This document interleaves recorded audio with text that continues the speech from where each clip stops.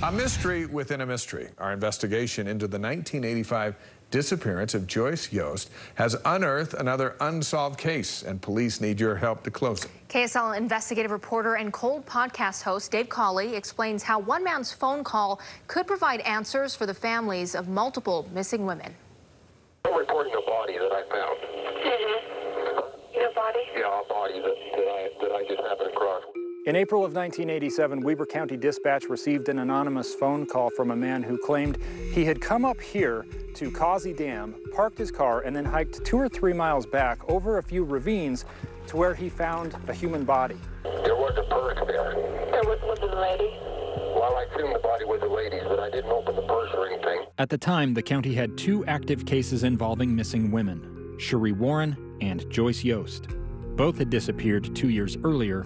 Both were presumed murdered. You won't give me your name? Of course not. I didn't have anything to do with it. Investigators believed they might solve a murder if they could find that body. But the man who held the key to doing so refused to identify himself. So we had no name, we had nothing. Retired Weber County Sheriff's Deputy Rod Layton had 2 thoughts when he first took the case. He found a body. There's no question in our mind. And we never once believed that he was involved. But he knew the chances of finding the body were slim without better details from the anonymous caller. It's just so vast. I mean, trying to find that one spot where he was at is, you're going to have to walk onto this body.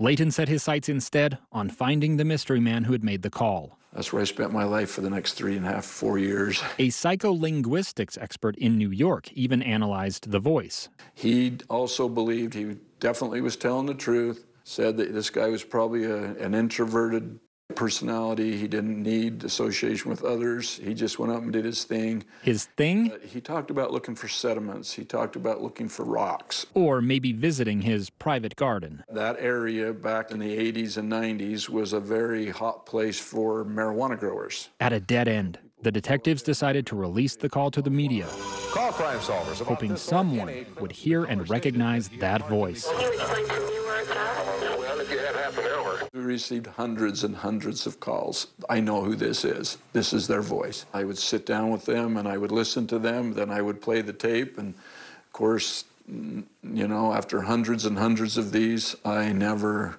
found the caller. And searchers never found the body. She's there. I still believe to this day she's there. Layton has good reason to hold out hope. Just 1 year before, a cougar hunter had stumbled onto a different set of remains near Causey. If he wouldn't have just literally crawled on his hands and knees into this little cave type thing, he would have never found it. And I'm just theorizing he laid down here, perhaps with his head over to the west side. We found boots, we found driver's license. We were able to identify the person. It was a hunter that had gone hunting and got lost in a snowstorm and crawled into a little area, and that body sat there for 44 years.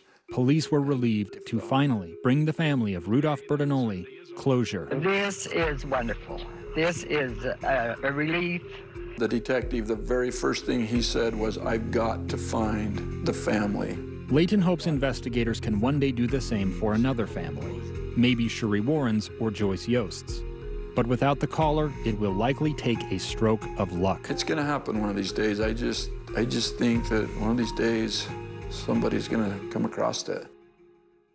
So if you have any information about the mysterious caller or recognize the voice, call the Weber County Sheriff's Office. And download the latest episode of the Cold Podcast on Amazon Music for more on the decades-long search for Joyce Yost.